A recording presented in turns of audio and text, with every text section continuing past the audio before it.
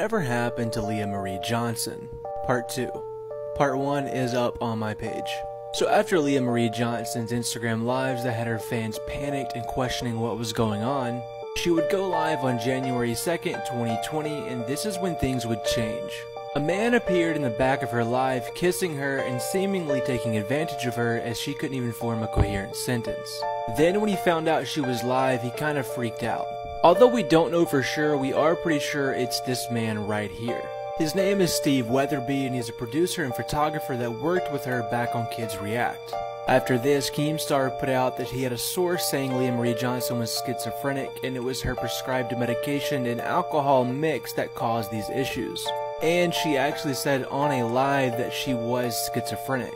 After all of this, it seemed that she just kind of disappeared for a little while. But if you go to her Instagram, she updates pretty regularly and it looks like she's fine. When it comes down to it, Leah Marie Johnson was simply failed by those around her. When you're exposed to everything she was at such a young age, you're bound to run into trouble if you have nobody helping you. And she actually just released a new song and she continues to produce music. So I'd recommend you guys go stream it because she is very talented. Guys, thank you so much for watching. As always, don't forget to like and follow.